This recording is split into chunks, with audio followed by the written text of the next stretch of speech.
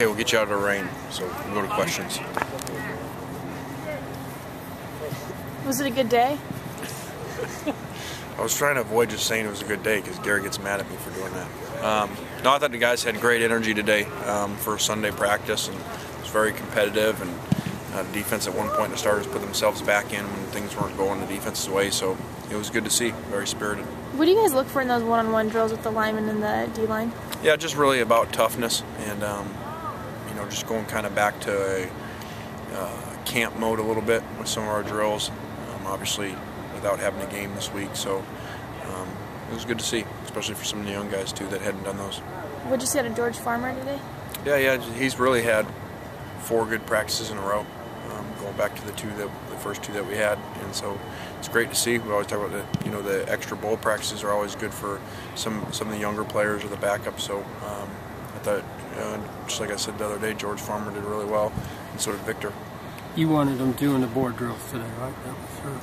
Yeah, I just thought it was. Yeah, I just thought go back to some toughness and get them on there. And we actually put at the end put all the positions on there. What made today the day that you decided to go out there? Was the fact that it is a Sunday and it helped keep them a little hyped, or was it just felt the pre-bowl game, or was there something else? As far as just the timing for why to bring that drill out today. Oh, just raise the tempo a bit. Yeah, no specific reason except for just to try to create some competitiveness instead of just going through the 4th practice in a row of just 1st and 2nd down stuff. You talked about how it's kind of a camp atmosphere. Is there anyone who missed camp that has benefited from this bowl practice the most? Well, I think we talked about George. He missed a lot of camp with injuries, and now he's healthy, and it's good to see the guys just fresh in general after having some time off, and the little nicks and guys being able to come out here and compete 100% with each other.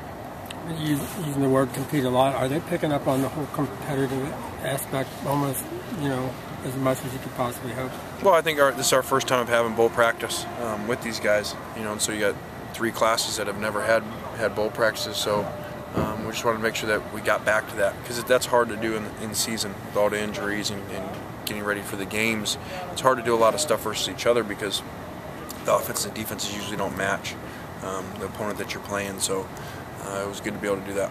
When you looked at the Notre Dame film, was there anything on that goal line stand that stuck out?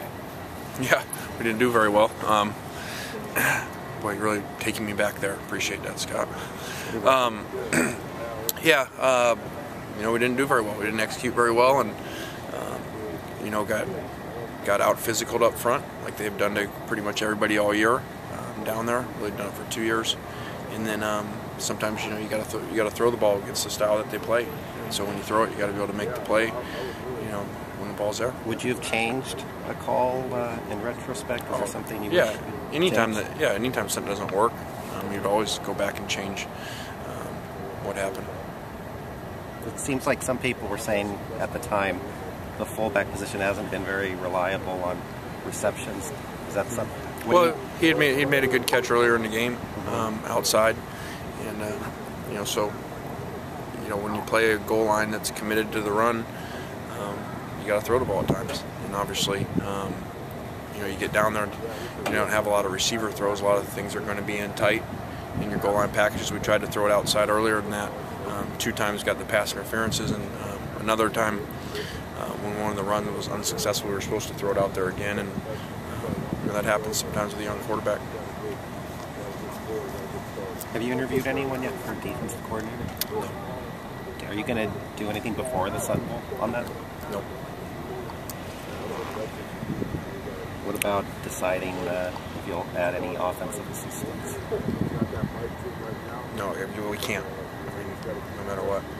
So you won't have a different offensive coordinator next season? No. All right. Thanks.